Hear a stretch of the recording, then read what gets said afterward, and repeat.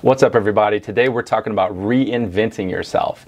Has to happen every now and then. Do you realize that missiles, once they're fired, course correct the entire time until they hit a target? We're going to talk about how you can reinvent yourself today, how I choose to reinvent myself often, and what it means to your life. Stick with us.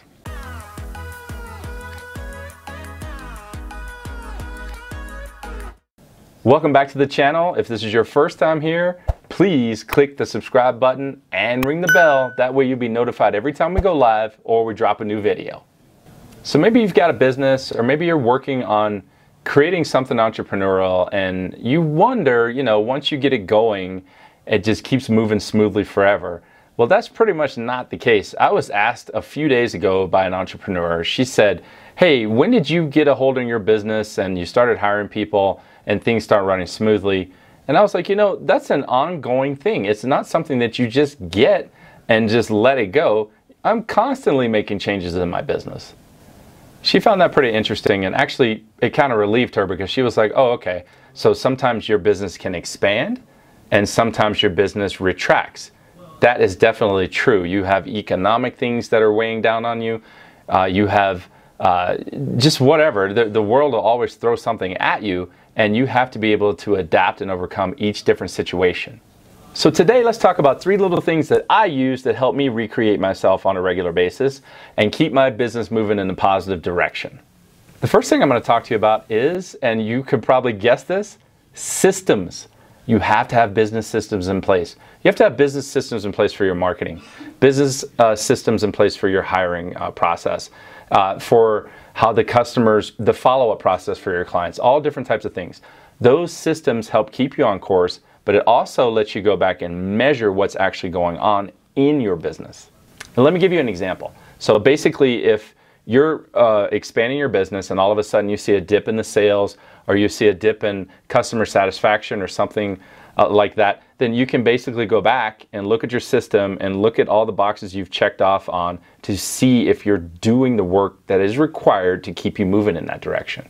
And systems can be designed for your business. You can find many types of things on YouTube. You can, I don't have a course or anything like that, but you can basically design a system just for prospecting, just for networking, just for basically customer interactions. You have to have some type of system that you work consistently in order to make sure you're staying on course.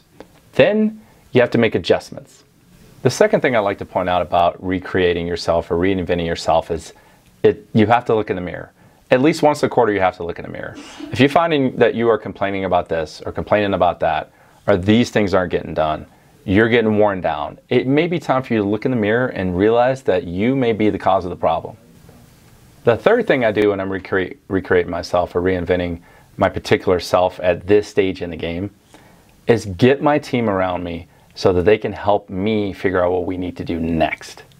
If you think about it like this, my team is comprised of multiple different types of personalities. People have strengths in places where I'm weak.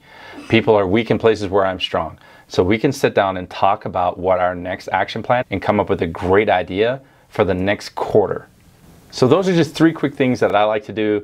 Don't forget them. Use systems in all aspects of your business because it'll help you stay on course. Do a self-check when you're definitely feeling down or you're not getting the traction that you want. Look in the mirror, because a lot of times the problem is me and I need to identify that. The last thing is meet with your team. You've got a lot of good people around you that have great ideas, great energy, great thought processes, and they can lift you up and help your entire team move forward. Don't forget to do that with your team. If you'd like more information, check out this other video that I did earlier in the year called 3 Habits to Help You Succeed in 2019. Check that video out, and if you got questions, put them in the comments box. My name is Ronnie Haskins. Have a great day.